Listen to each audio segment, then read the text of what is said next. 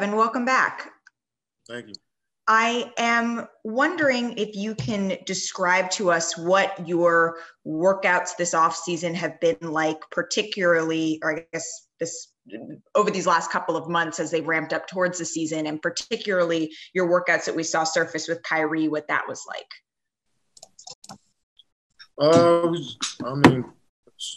just played pickup, got shots up. But the consistency was what, we did 4 or 5 times a week, so it's normal work, but it was good to, finally get back out there and start playing up and down again. Our next question comes from Greg Logan with Newsday. Kevin, Steve Nash talked today about how your passion to play is infectious and how excited you are to be back.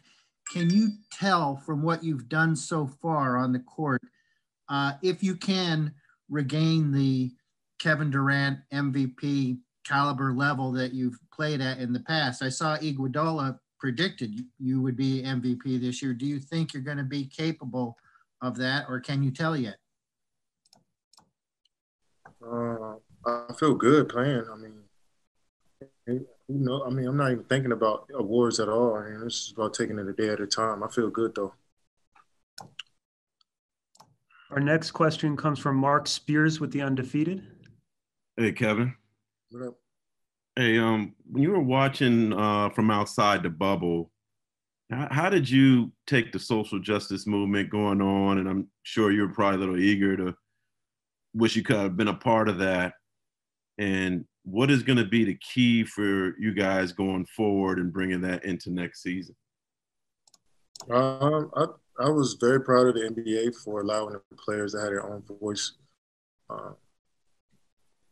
surrounding social justice. And guys have been, working in their communities for years and years before this, so if we continue to do that, then, that's really been my approach, is to continue to do that, do my work that I've been doing in my communities already, and, support the guys, moving forward. So we'll see what happens. Our next question comes from Brian Lewis with the New York Post. Hey, Kevin. How you doing? I'm checking to see, when I saw you on with Stewie, you were talking about just having to be smart in the rehab and not try to do too much. When you get into the season, having not played for a year and a half, how difficult will that be to be judicious, in the minutes and rest and not try to go overboard? It'll definitely be difficult because I enjoy playing. If I'm in a game and coach want to pull me out early unexpectedly, of course I'll try to push back. But I know they have my best interest. But like I said, we're just gonna take it a day at a time. First day of individual workouts, was cool, and we just go from there. Our next question comes from Christian Winfield with the New York Daily News. Hey, Kevin. First and foremost, happy belated Thanksgiving. Hope you enjoyed that time with you and yours. The average person can't necessarily comprehend an Achilles injury because they've never had one, so they don't know what it feels like to have that. Can you kind of explain what it was like to rehab? And had you ever sustained an Achilles injury in the past so you had a point of reference and saying, oh, this is what an Achilles injury is like? Or was that all new water for you? And what was it kind of like traversing that injury? Yeah, it was definitely new. I never experienced that injury before. Not even strained, anything close to that. But learning how to walk again, not walking and getting assistance in everything that you do for the first 3 or 4 months was tough. I've been through surgeries and injuries before, but the longest recovery I had was 3 months. But the first phase of the Achilles was 3 months long, and you couldn't walk or run. You had to use a scooter. So I think those milestones of reaching, like learning how to walk and learning how to run, jump again, and getting used to certain movements again, I think that's underestimated. People don't realize that. And Achilles, that ligament is one of the strongest ligaments in your body. So for that to pop, you got to build that up, and that takes a while. Our next question comes from Bruce Beck with NBC New York. Hey, Kevin, the team expectations are high. Do you embrace those expectations? And how do you share that as well with your teammates in terms of pursuing the ultimate goal of winning a title? Well, our only goal is to be the best version of ourselves every single day individually and bring that together and work as a unit. And outside noise from people who are hoping that we fail, hoping that they see a show or get entertained by some drama. I mean, we can't control that stuff, you know? So we just worried about, you know, who we are individually and then bringing that together as a unit each and every day. Only the people in this building matter. Our next question comes from Rachel Nichols with ESPN. Hey, Kevin, it's really nice to see you back. You were talking about how hard the rehab is from an Achilles injury, and there's such a wide swing in recovery. Some guys are never themselves again, and some bounce back really strong. So was there a particular point in your recovery when you could really feel confident that, yeah, I am going to be myself again, that you had that moment? Who knows? I just got to see how I feel in the real NBA game again. Our next question comes from David Aldridge with The Athletic. Hey, Kevin, you are at a different part of your career than you've been at any point. I just wonder how you have imagined yourself as a player and leader at this stage of your career, and some of the things that you think you really bring to the table now that maybe you didn't bring as a young player, and some of the things that you have to compensate for being an older player. I always brought that excitement to the game. I always brought that enthusiasm that I enjoy getting up every day and playing basketball and my life being about just the game of basketball. I always enjoyed that, but I always needed to see more in the NBA, experience more. And I think over the last 13 years, you know, I've experienced so much as a basketball player, and it's molded me and made me to who I am today. And my approach has just always been to work as hard as I can on every rep and practice, shoot around individual workouts. Hopefully my teammates follow that lead and, you know, find out who they are for themselves. And for me, in the games, I just try to play as hard as I can on the defensive side of the ball and be efficient, you know. That's just been my approach and how I feel like I'm going to help this team going forward. Our next question comes from Otis Livingston with CBS New York. Hey, Kevin, you're so close to returning to the court. So is Kyrie. In the offseason, there have been so many people that have talked about how they expect you and Kyrie to play together. Some talk with drama, some talk with success. How do you envision that playing out this year on the court? After all, you guys are really good friends too. We're going to see. I mean, we both respect each other's games, and we know each other's games inside and out. And we know what good basketball, championship level basketball looks like. So it's all about crafting every single day with the group and, you know, coming together and seeing what's the best way for us to play. You know, it's still early in the season, and, you know, it was COVID and guys have been separated all summer and doing their own thing. So, you know, it's going to take some time for us to figure out the best way for us to approach this thing. But, you know, we're looking forward to that challenge. Our next question comes from Alex Schiffer with The Athletic. Hey, Kevin, welcome back. You talked about, the difficulty of coming back from the Achilles. I'm curious, did you kind of pick the brain of any athlete, whether in basketball or another sport, that had to come back from it, and what worked for them and what didn't, or what they learned from it for your own process? Or, with everyone's body being different, you kind of just stuck to, what your people were telling you? Yeah, I mean, I try not to bug too many people. I mean, everybody got their stuff going on, so I just try to keep everything that I was thinking about in my circle, and I have so many ears and eyes, that have listened to me and watch me work out and give me input. So I think I was covered in that aspect. And but I know a lot of people who have reached out and shown support and wishing and hoping that I come out and play well this year. So I appreciate that. Our next question comes from Mike Vaccaro with the New York Post. Hi, Kevin. I'm curious, as frustrating as last year must have been for you, did you learn anything watching as much as you had to watch on the sidelines and practice, whatever? Last year wasn't that frustrating, to be honest. I mean, I enjoy having some me time away from a lot of y'all and the NBA life in general.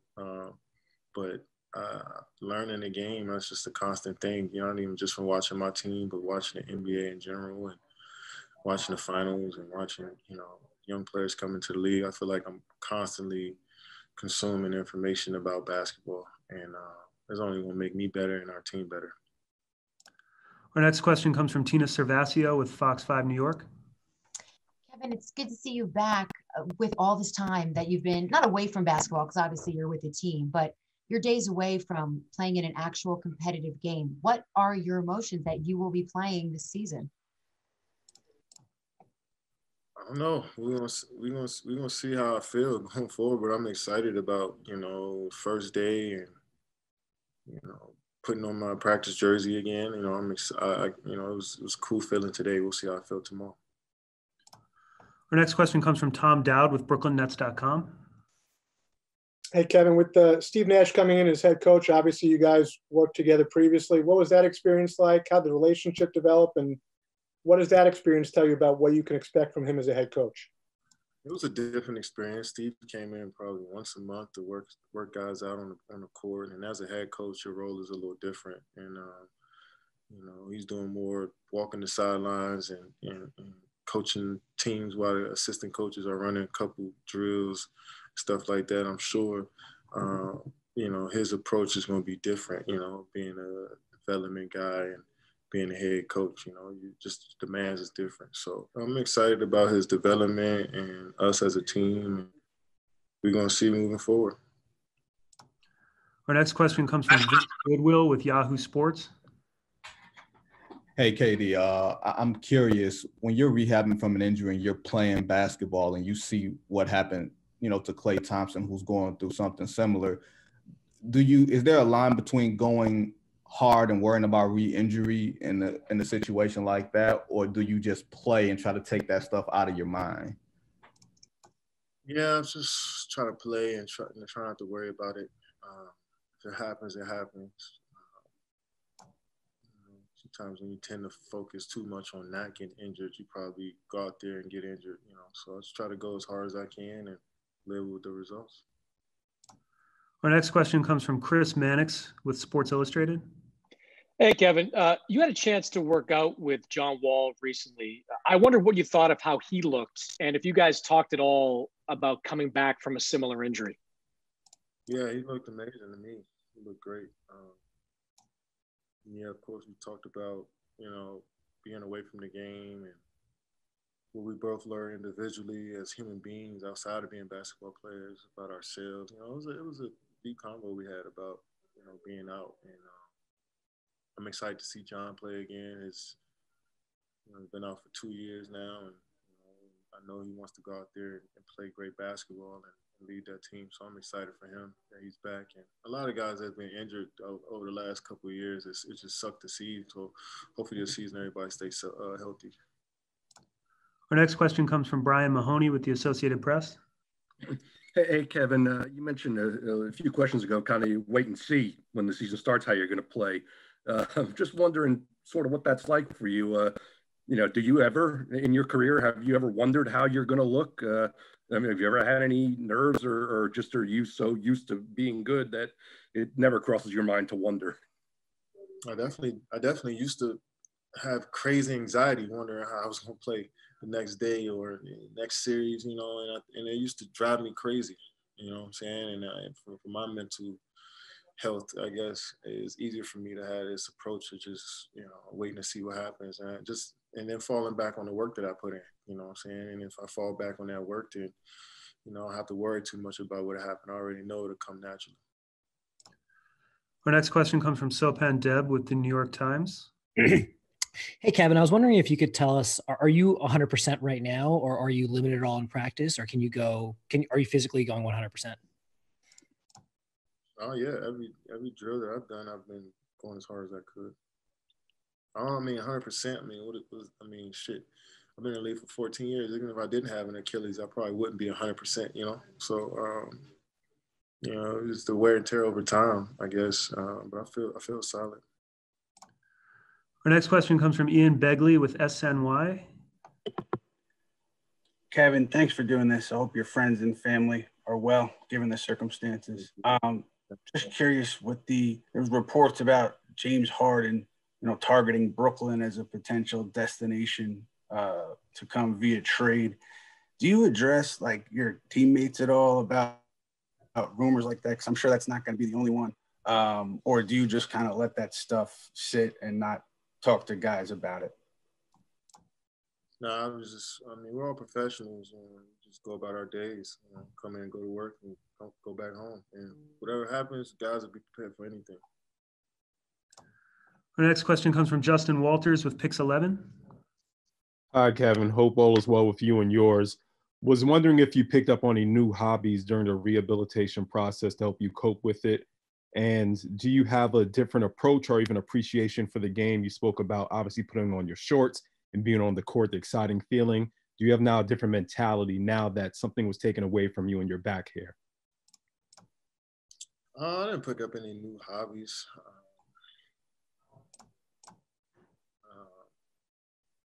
I was pretty much just focused on rehab, I guess. Now I reflect on it. I didn't really think about picking up anything new in this time. What was the second question you said again? I'm sorry. Say the second question again.